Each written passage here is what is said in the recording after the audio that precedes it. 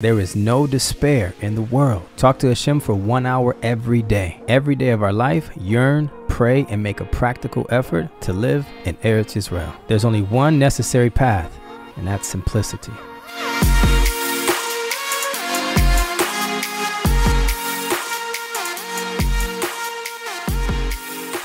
Welcome to the Simple Life Breslov podcast. I am Likutey Nachman, and this episode is in the merit and success of Chava Amuna bat Sarah, Leah Nava bat Chava Amuna, Betzalel Moshe ben Chava Amuna, Malka Rivka bat Chava Amuna, Elizapor bat Chava Amuna, Bat Yechaya bat Chava Amuna, Yosef Simcha ben Chava Amuna, and for the refuah shlema of Anita Pulley and Anisha Lee. Also for the protection of all the IDF soldiers and for the protection and safe release of all the hostages. I'm going to title this one, The Company You Keep.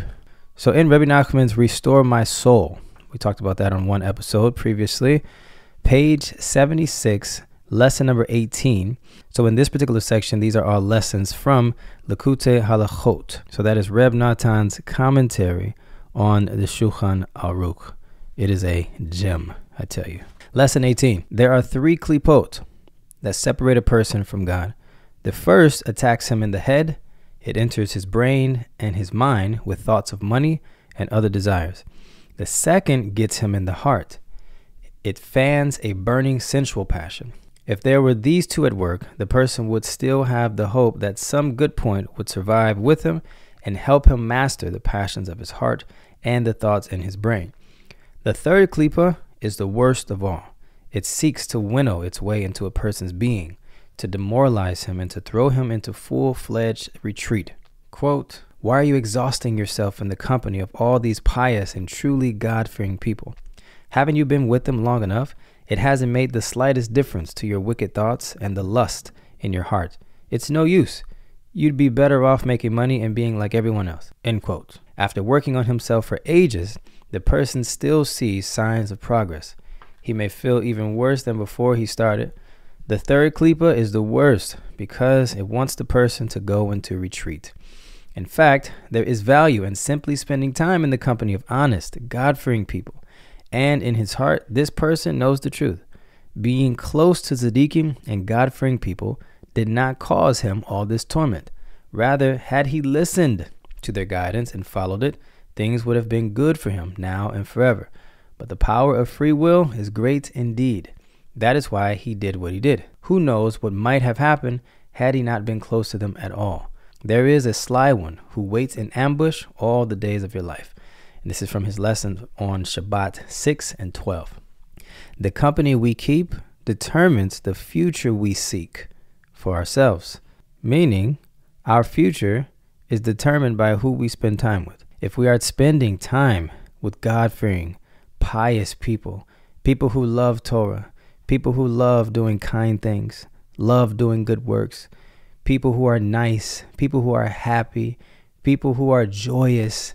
You know, there's some people that we can get around, and these people inspire us so much to get closer to God because we see their lives, we see their marriage, we see their relationship with their children. Every single area of their lives are thriving. This is crucial to our Yiddishkeit, that we attach ourselves to the tzaddikim, that we listen to the words of the tzaddikim. Without the tzaddikim, we don't know how to connect to Hashem. What do I mean by this? Well, how do we learn how to wrap tefillin? From the tzaddikim. You can't open up the Chumash and find out exact details on how to wrap tefillin. Even the mitzvah of tzitzit. We can't look in the Chumash to find out exactly what they look like. How do we put them on? What kind of garments? Exactly where on our garments?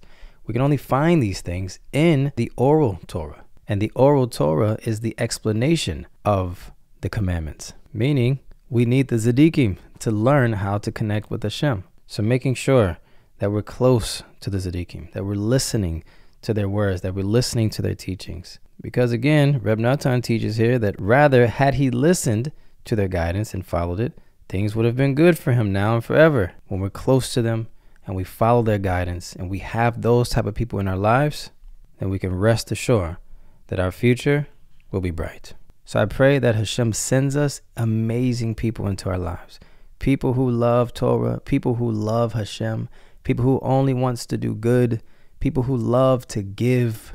Those people who, when we're around them, we get inspired to grow closer and closer to Hashem. I pray that God sends Klal Yisrael righteous leaders, leaders who have fear of Hashem, leaders who can help us in our Torah observance and to guide us on how to truly connect with Hashem so that we can be worthy of drawing closer to Hashem and learning how to serve Hashem in simplicity, in faith, and in truth. I love you guys very much. Have a great day.